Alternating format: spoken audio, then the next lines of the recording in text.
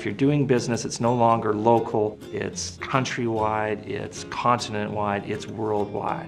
And while you can learn a lot of useful things from a textbook about doing business globally, it's no substitute for the actual experience of going to a country and learning about the challenges, the opportunities, the culture, and the people.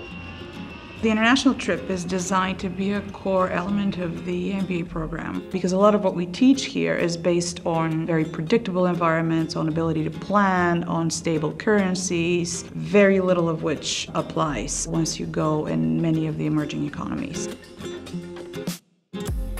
So this year we went to South America. We visited 2 countries. We went to Colombia and Peru. It was the first time for many of the students going to South America.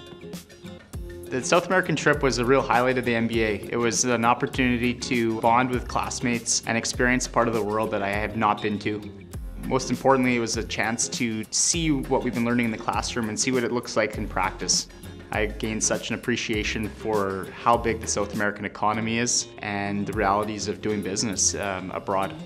We got to see and talk to really interesting people, visit really interesting companies, cover a variety of industries. The bigger point of the trip is that exposure to a very different environment and a very different way of doing business.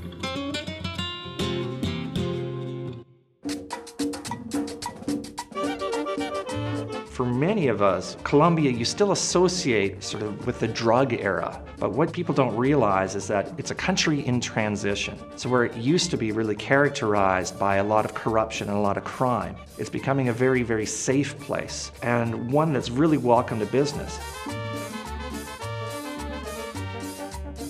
We visited the National Federation of Coffee Growers. It's a nonprofit cooperative. They enlightened us with how coffee is grown because a lot of us from Canada don't really understand what the agricultural process is. It was really amazing to see the back-end operations process of how the coffee is grown and how they ship it to countries all over the world. This coffee federation is working so hard to have a sustainable business for these coffee growers and empower them to continue what they're doing. They want to build their business, but they want to do it in a way that passes income down the chain so that the farmers who are actually harvesting the coffee are getting a fair wage, are getting a living wage. One of the biggest challenges for global business right now is income inequality. How do we ensure that the growing amount of wealth in the world is distributed in a fair way? So to travel to a place like Colombia and to see companies that have as part of their reason for being as ensuring that the people at the bottom of the pyramid are benefiting, that was fascinating and kind of inspiring.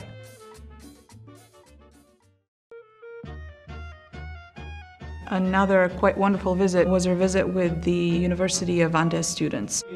Why you're taking an MBA, what it means to you to do an MBA, what you might hope to get out of the experience, or maybe for you. A colleague of ours, Dr. Philip Grant, teaches there, and it just so happened that he taught a class that very same day, and we decided to get the students together.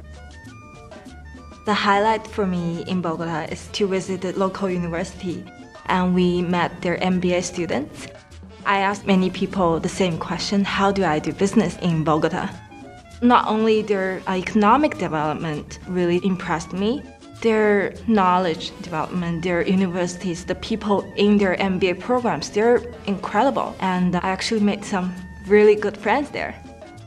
It was a chance for us to intermingle as well as talk about our respective lives and talk about what the MBA means in a Colombian context, what it means in a Canadian context. It really opened my eyes to the globalized business world and just how interconnected we all are.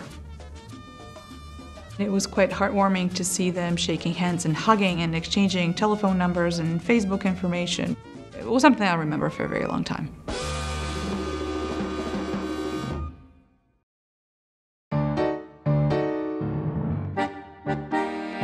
The very same way that Canada and the US are not the same country, even though people often think they are, Colombia and Peru are not the same country.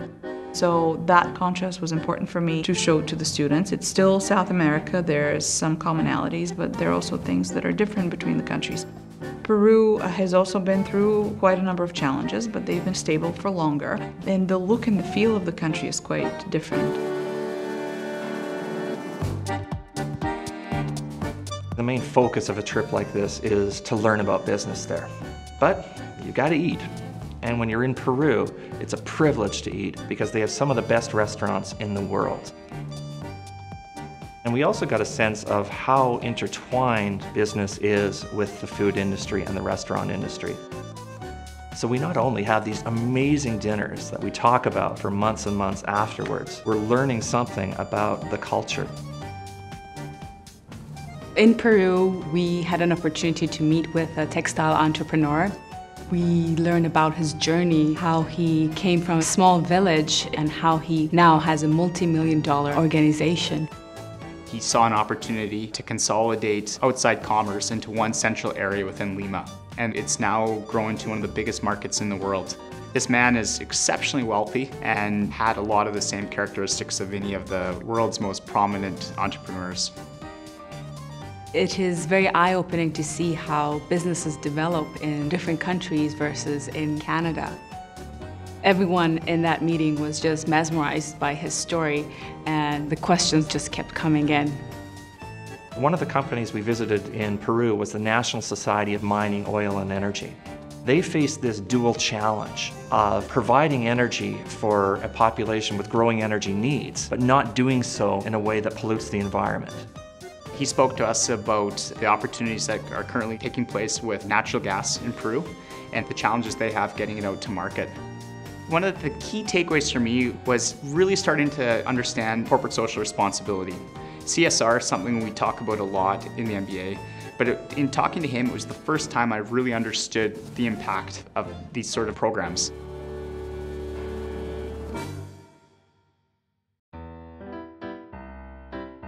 So given that almost any work environment you're going to enter is going to be a global one, you really should understand what are the challenges of doing business in other countries with companies in other countries. And by actually visiting these places, you can say to a prospective employer, you know what, I had this conversation with a textile entrepreneur in Peru.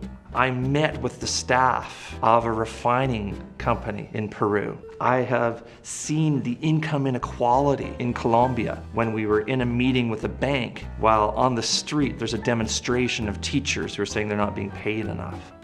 So when you've actually experienced these things, I think you're much more convincing to an employer who says, wow, you can actually understand these from an on-the-ground experiential perspective. This is an experience that I could carry on with my business career for any company that wants to grow internationally. And we know that South America is a very huge market, so this is something that I will always have on my resume, and I can always say I understand the culture of business in those countries. I think as much as anything, the international trip is an opportunity to really wrap up everything we've learned in the classroom and put it into practice. There's context there that wasn't there prior to starting the program that allowed me to understand and appreciate the speaker's content at a level that I certainly could not have done prior to entering the program. I couldn't have done this on my own. This was not something that I could travel to these countries and be a tourist and get the same depth of knowledge. It was really an amazing opportunity to go down with a business class with my professors. For MBAs, for someone who wants to do business, it's very important to open our eyes to see the world, and that's what I got out of this trip. We've been to a number of different countries over the years. We've been to Chile, we've been to Argentina, we've been to Japan, we've been to Brazil, and now to Peru and Colombia.